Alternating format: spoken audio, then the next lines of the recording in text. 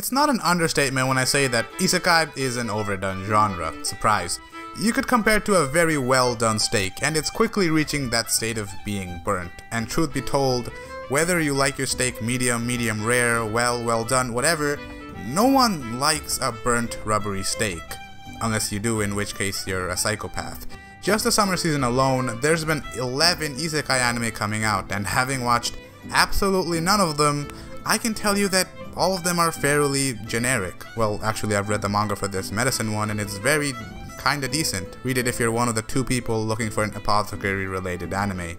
Other than that one, everything else is pretty generic, if I do say so myself. This is mainly due to the fact that Isekai related things in general are shoved into our faces every single fucking season.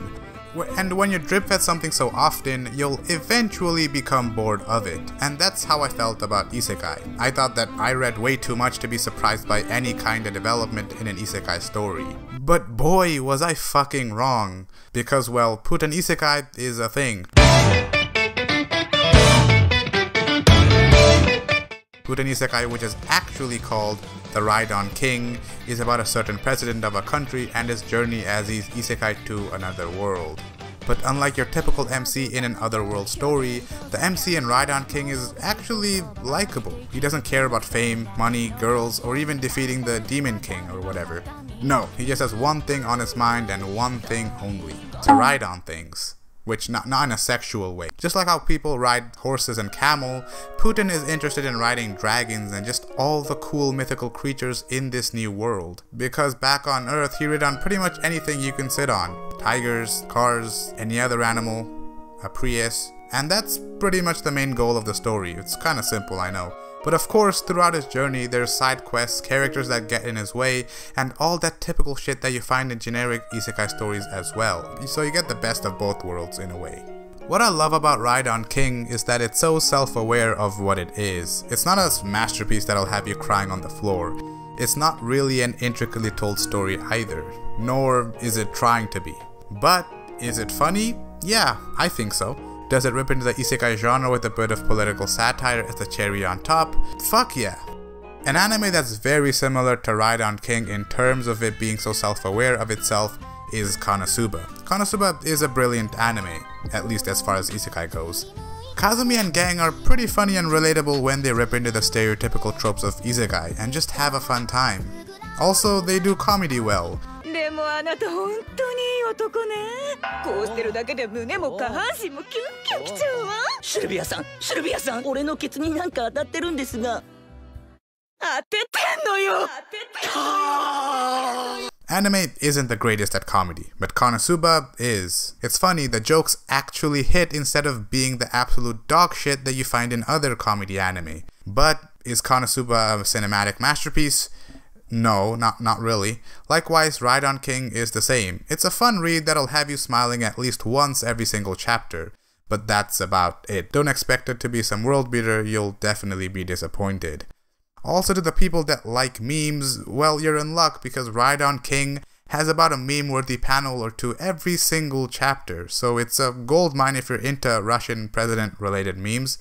Anyway, since this is quite a rare isekai video for me to do, because why the fuck would I talk about isekai, I decided why not just recommend some isekai manga that I enjoy to you guys. I was about to say love, but frankly there isn't a whole lot of isekai manga that I love per se.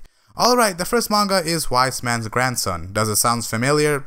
It should, because it got an anime adaptation that is underwhelming to say the least. The anime skips a lot of panels and plots, so don't watch it. Just read the manga like I tell you to. It's about a salaryman in Japan that reincarnated into a baby. Of course, after getting mauled by Truckun, even he couldn't skip that fate. The MC Shin uses his science knowledge from Earth to become overpowered and continue his life in a new world, while being the adopted grandson of the strongest mage, Merlin. There's no Demon King as of now, but there is a large villain organization that of course doesn't know how to take a fucking chill pill and forces the MC to fight against them so that they don't destroy the kingdom.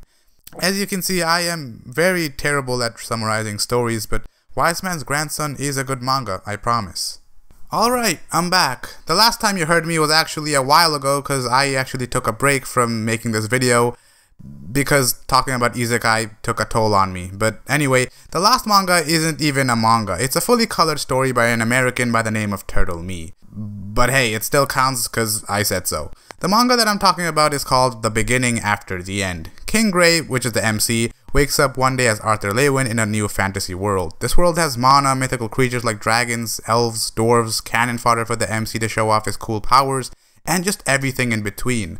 Arthur now has a second life in this new world, and we pretty much watch him grow up and become this OP MC that we all know he will become, let's be honest. The start of the story isn't exactly super original, but as the story goes on, it really becomes this intricately told story. The world building for one is so fucking good. We start off in this little house where Arthur was born, and it slowly expands into the continent and eventually the entire world. Honestly, I might make an entire video on this manga myself, but you know, for now, watch it, read it, and it's a 9 out of 10 manga, let's be honest. It really is. It's fucking good. Just read it. That does it for my video on Ride on King and just recommending cool isekai stories that I really like, and hopefully you will too. This video was actually meant to come out 2 weeks ago, but alas, I was busy and just lazy, and I am sorry for that. I'll try to do better.